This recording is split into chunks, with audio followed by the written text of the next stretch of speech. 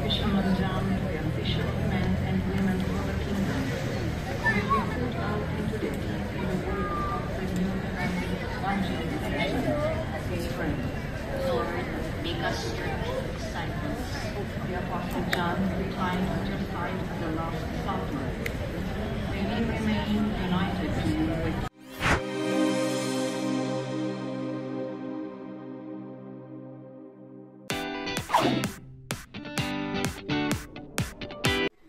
Hi guys, andito ako ngayon sa condo ko sa Baguio. So for the meantime, umakyat ako at kararating lang namin. Ang dinala namin is itong stante ng TV stand. Kinabit na yan kagabi. So karoon lang kami ng slide decorations at nag-add kami ng furnitures. So itong sofa na to, nilagay ko na dyan dito sa sa tapat ng bintana. So as you can see, viewing yan yung Quirino Hills. And then ito yung konting nilagay namin in the past. Ito yung pag-akyat namin. Ito lang December, first week ng December. Then aside from stand TV na to, nakikita nyo, so may nilagay din kami na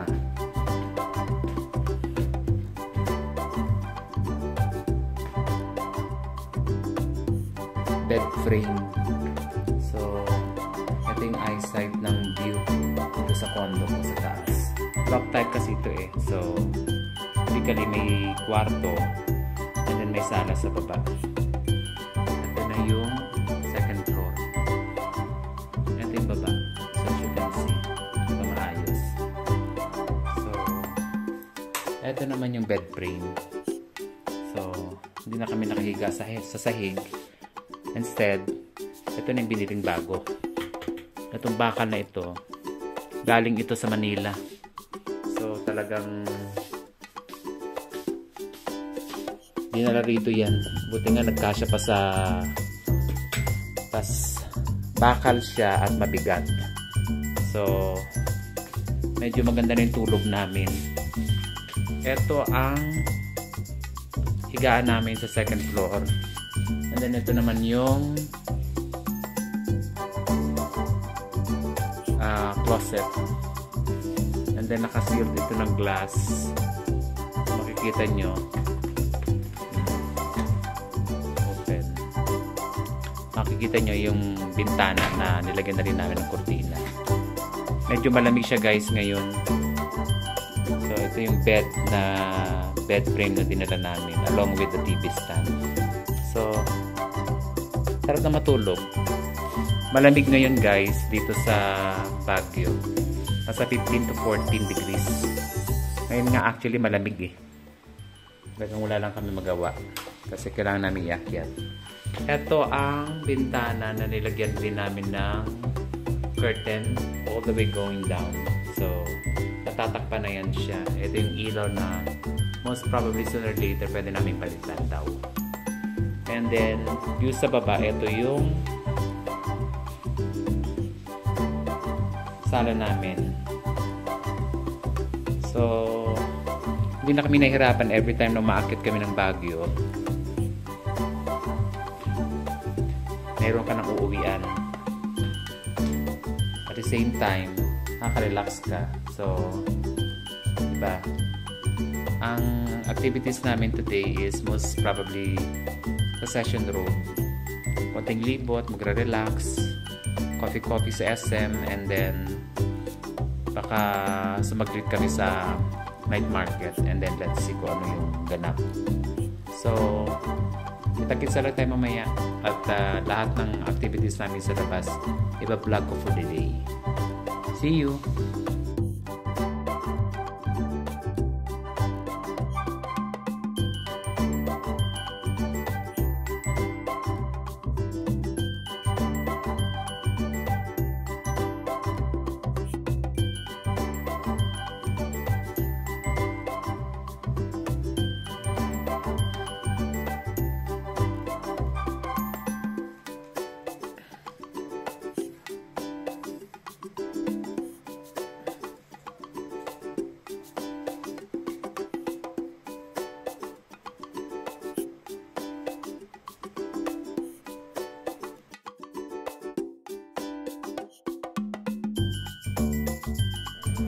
Okay guys, andito kami ngayon sa courtyard again. As you can see, nandito ako sa slope. Pababa ito. So may mga parking areas dyan. And then, right beside me is yung condo. And then at my back is mga lodges. So as usual, kasama ko naman ang aking bebe. So andito kami ngayon sa courtyard, Aurora Hill. At kami ay mag-spend ng 4 days to explore sa malamig na lugar ng Baguio. And then we'll try to check later kung anong ganap sa Session Road. Night market will still be part of our itinerary. But for the time being, nandito kami para i-attend yung mga konting gamit na kailangan namin ikabit sa bahay. So typically, naayos na yung stand TV at saka yung bed frame. So, magre-relax muna kami inabit sa town proper. So, ito ang ganap. May mga parking space pa rin so far kasi wala pa, hindi pa nagdadatingan yung mga tao. Puno ito kagabi actually. As in, super puno. So party na lang namin kung anong ganap. So ito guys, later, see you in a bit. Okay, so right now andito kami sa clubhouse. Actually nasa entrance kami, entrance gate ng courtyard. So as of the moment, walang pumapasok na taxi, walang pumapasok na grab. So eto ang drama, naghihintay. Otherwise, lalakarin namin ang labas na yan, paakyat doon. Kumusta naman? Although malamig, pero still no, mga kami nagmamadali. So ito siya guys, sa bungad marami ng taxi, ay marami ng mga sasakyan yan, pero doon sa bandang dulo hindi pa. Pero pagdating na ng gabi nito, punuan na ito. Even dito, pila balde. So ito ang kaganapan sa courtyard. And today is super lamig. Okay, so ito siya guys. Hintayin na lang natin kung anong ganap mamaya. Okay, nandito ako ngayon sa Baguio Cathedral. So malamig so far, at talaga namang yung jowa ko yan busy sa kaka-selfie. So hindi masyado matao, but definitely malamig ngayon.